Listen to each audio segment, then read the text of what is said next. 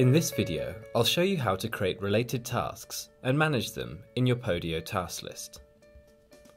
From anywhere in Podio, I can create a task by hitting T on my keyboard, and the task will be related to what I'm currently looking at. In this example, I'm going to create a task related to an app item. It's a logo design that needs to be reviewed and approved. I hit T, and then I give the task a title. I pick who I want to assign the task to. In this case, I'll assign it to myself. Then I pick the time and date for the deadline.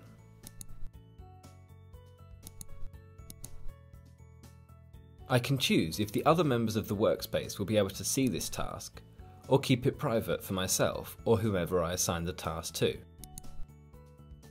I could add a longer description or even set a reminder, but I'm happy with how this is, so I'll click Create Task.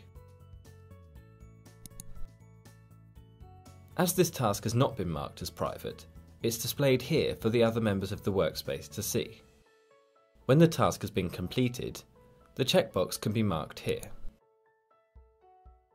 You can also create tasks related to a workspace, and it's done in the same way. Now I'm looking at my workspace's activity stream, I simply hit T. If I choose for the task to be shared, it'll appear in the workspace's activity stream once it's been created.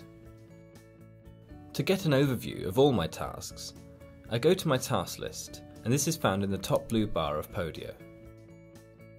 The first thing you might notice are the menus for the different kinds of tasks at the top of the page.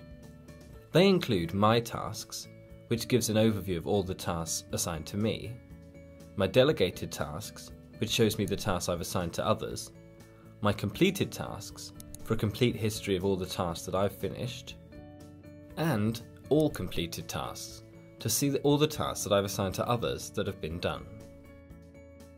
I can also filter any of these lists if I need to find something more specific.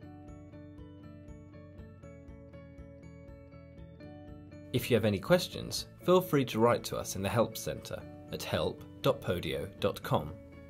We'll be glad to help. Thanks for watching.